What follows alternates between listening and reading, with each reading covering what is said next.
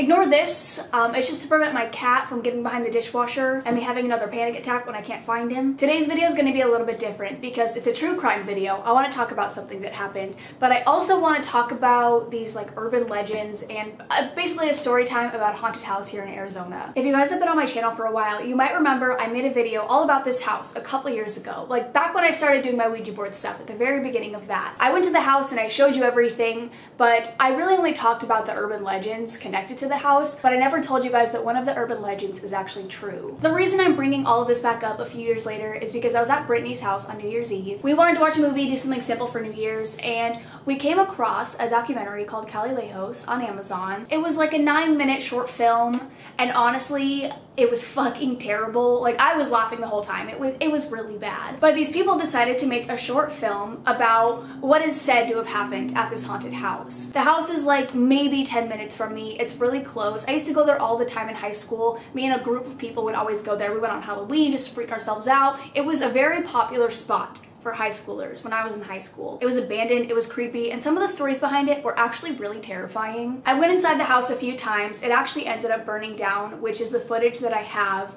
in my video that I uploaded a few years ago. I couldn't actually go into the house because it was so destroyed, but when we used to go to the house, it was just covered in graffiti. All of the glass was broken, like people had broken all the windows. There was fishing wire strung all over the floor, so when you walked in, you'd either trip or you would touch it and just get freaked out. People fucked this house up. And if you were brave enough to go upstairs, you would see the word prom written in blood on the walls. And that's actually one of the urban legends behind the house. I don't remember the story completely because it was one of the less popular ones, but it was something about a guy murdering a girl on prom night. So something along those lines. I think the story that people believed the most was that the man who lived in this house was in the military. He got sent away, he had to go do something, and so the house was left completely abandoned. And then a bunch of teenagers came in and completely trashed the place, which honestly still sounds like exactly what happened. But the scariest one, and the story that we would tell people when we would take them for the first time, is that a man murdered his wife and his 2 children and buried them in the backyard. And while that story might not be true with this specific house, it is a true story that did happen in Arizona. The stories do differ quite a bit. There wasn't that much detail in the house behind Calle Lejos. It was just like people came up with all of these different stories. But it turns out that this one specific story did actually happen. And so that's what the documentary is actually based on. Even though it didn't happen at that house, the documentary is about the house on Calle Lejos and this murder, this guy murdering his family. So I was talking to Brittany and she was like, it's so weird that they would make the documentary like this because that's not what happened there. It's strange that they would attach this story to this house because this actually happened. But nonetheless, it made me want to film this video because I want to talk about the murders that did happen. Before I go into the actual story though, I want to talk a little bit more about the house. I want to show you guys footage of this house from when it was burnt down. I mean, this is somewhere that me and my friends would go to almost every single weekend, whenever we could, because we loved freaking ourselves out. I've always loved scary things and horror and ghost stories, and so this was one of our favorite spots to go. And then I also talked about another place called the Birdcage in that video as well. I'm not going to go into detail about that because it's completely unrelated, but I figured I would just throw it in there. And then I went on Zillow today because I was just curious what the house looked like. I knew they were redoing it, like they were rebuilding it, but I had no fucking idea that this was going to be as beautiful a home as it is. I'm gonna show you pictures that might be weird, but it's amazing what they were able to do with this place. And it's so crazy to think that like this was once a place where me and my friends would go to get scared because it was abandoned, it was creepy, and it was dirty and dusty and dark, and now it's like just gonna be somebody's home. Like, I don't know, it's just so weird to think about how things change throughout time. Like, I know it's unrelated, but I just wanted to talk about it. And so now let's get into the actual story that happened, not at the Calle Lejos house, but unfortunately it was something that did occur in 2001. The story stays the same. A man did kill his wife and 2 children. I'm gonna read the news article because I feel like it would be more beneficial than me trying to just summarize everything on my own. But the title of the article, which I'll have linked down below, says a man murdered his family in 2001 and the bodies were found 4 years later. A Peoria man was convicted of the murder of his wife and 2 stepchildren whose bodies were not found until 4 years after the crime. It was July 7th, 2001. Donna Anthony and her 2 children were scheduled to land in Ohio to visit relatives. They never arrived. They never got on the plane. Family members asked the police to investigate. I'm not sure if this is 100% true, but in the documentary, they were leaving to go to Ohio to get away from him because they were scared of him. The mom and her 2 kids planned on just leaving, getting away and escaping this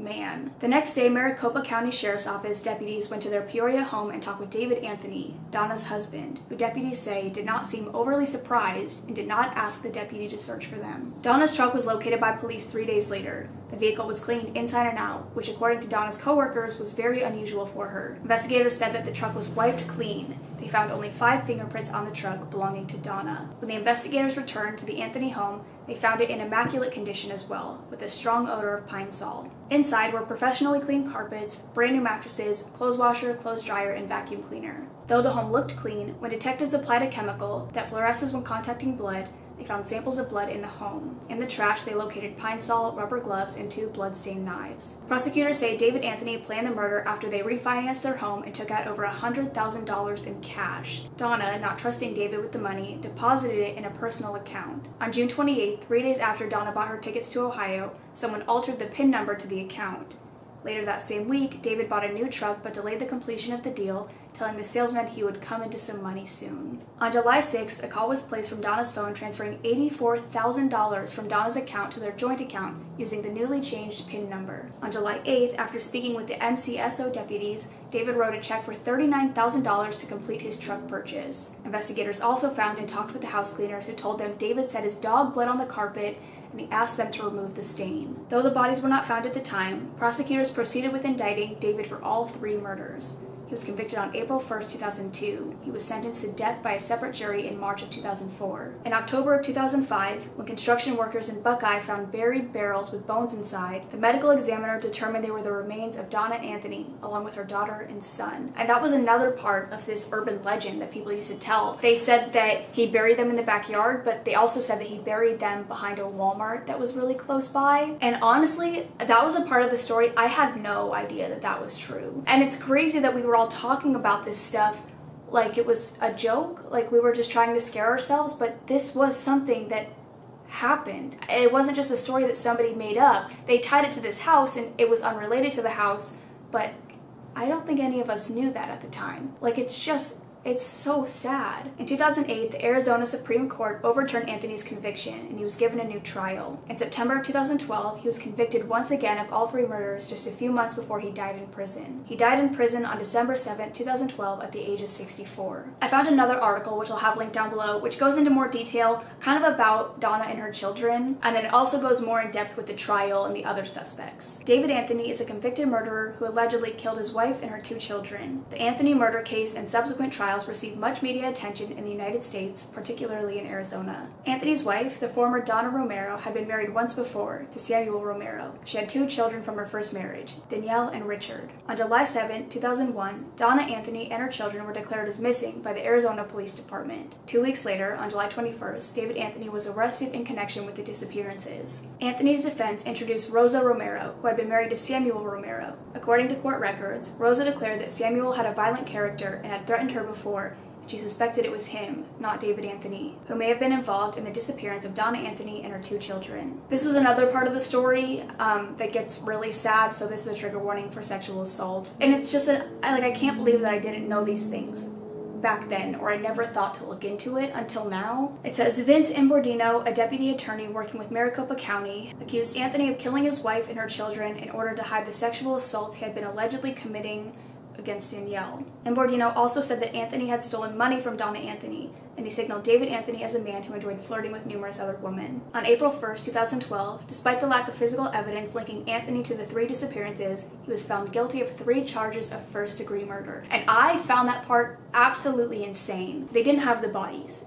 It's very hard to be convicted of a crime when you don't have proof that they're even dead. He did have the 2 bloody knives, but other than that, they really didn't have anything else to go off of. So that's just fucking unbelievable to me that they were able to convict him of 3 murders without 3 bodies. As time went by, the mystery of Donna Anthony's disappearance, as well as those of her children, grew, as did the Phoenix Police's frustration due to the lack of physical evidence connecting Anthony to it, except for a sample of Danielle Romero's blood and David Anthony's semen that were apparently found close to each other at a mattress in the Anthony's home. That part kind of confused me. It's fucked up, but it did say in the other news report that he bought all new mattresses, so I'm not sure what happened there. Oh my god, I don't even know how I missed this part. I think I just overlooked this because I read the entire first article, but holy fuck. It says on October 18, 2005, construction workers who had been contracted to work on the building of a Walmart store found 2 trash drums hidden under a tree in Buckeye, 40 miles from downtown Phoenix. Skeletal remains were found inside the drums.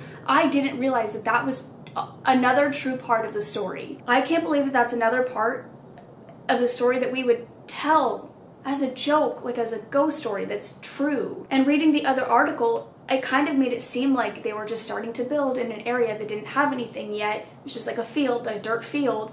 I didn't realize that that was true. God, it's fucked up. Police were called to investigate the area, and after collecting the skeletons, DNA testing was performed, confirming that the skeleton belonged to Donna Anthony and her daughter, who was 14 at the time of her death. On October 31st, police investigating the area found a 3rd trash bin with more remains inside. The 3rd trash can was found with the help of a metal detection machine that had been loaned by the Phoenix Police Department from the United States Air Force. Maricopa County Sheriff Joe Arpaio, a particularly outspoken sheriff, told the Arizona Republic that he was 99% sure that the remains inside the bin belonged to Donna Anthony's son Richard, who was 12 at the time of his death. Arpaio has expressed his views on the Anthony murder case, saying on a press conference that he hopes to be around however long it will take to see the needle go into Anthony's arm, adding that he guarantees that he will be at the execution chamber to witness Anthony's death. Honestly, if he wasn't already dead, I'd be right there fucking with ya. And then at the time of this article, it said that he was still appealing his murder convictions, but he passed away in prison. I don't know. It's so weird thinking back. I know I already said this, but it's just so crazy to think back when I was in high school telling this ghost story and freaking ourselves out and going to this house and thinking like, oh, this is what happened here. And it's actually something that happened, just not there, not at that house. Like, that's just like, it keeps like, I don't know, it's hard for me to comprehend that, I guess. Because even though we wanted to believe it because we wanted to freak ourselves out, there was always something in the back of our mind saying this isn't actually true. It's just an abandoned house that people have fucked up. But it is true. Watching that documentary, as shitty as it was, made me really want to tell you guys about what actually happened. And it may not be related to the house necessarily, but I thought it'd be important for me to tie the two together. Unfortunately, I can't take you guys to the house any longer because it is new and it's beautiful and it's done and it doesn't look nearly the same anymore. A part of me is kind of sad that it's gone, like we'll never be able to see it again. Another part of me is really happy because they fixed it up and nobody can fuck with that poor house anymore. And the biggest part of me is honestly just shocked that the story was true. If you guys want to watch the documentary, you can. I believe it's just called Calle, Lejos. It's on Amazon Prime. It's 9 minutes. Kind of a waste of 9 minutes, but if you want to watch something that like shows you what I just told you, then you can do that. In summary, the short film is about an abusive dad and the family trying to get away and him killing them. That's all that happens in like the 9 minutes. It starts with the mom telling the kids they need to pack and to not give anything away, that they're leaving, like that he cannot know. And then the dad goes into the son's room and he's like, where's your sister? He's like, oh, she's probably packing. And so then that gives it away and everyone dies. That's pretty much how it ends. I feel like they shouldn't have related it back to the house because I feel like it discredits the story almost, the tragedy that happened, and I feel like they also could have told the story a lot better than they did. I'm not trying to be a movie critic right now. I mean, it's not that big of a deal. It's a short film, but I thought it was weird. I think it's weird that they made it how they made it. But anyways, I hope you guys enjoyed this. I know it's a little bit different. It was kind of like a true crime mixed with a story time. I don't really know how to describe it. Again, I'll have all my sources linked down below, and if I forget to do that, please just remind me because I know I'm really bad at remembering to do that kind of stuff, but please remind me and I will link both of the articles and I'll even put the name of the movie down below. I need to go put my cat down for a nap because he is exhausted. He was playing like that whole time. It took me a very long time to film this because I was trying to film in between him shaking this little ball. I actually had to take the ball away at one point because it was getting really bad. But I gave him another toy to play with, don't worry. I didn't deprive my cat of his toys, but he can have that back now. But he's tired, so I'm gonna go lay with him. I love you guys. I will see you in the next one. Bye. Do you guys like my ketchup pants? I know I wear them all the time and they're really ugly, but I can't stop wearing them. But they look like ketchup. Ketchup pants. See ya.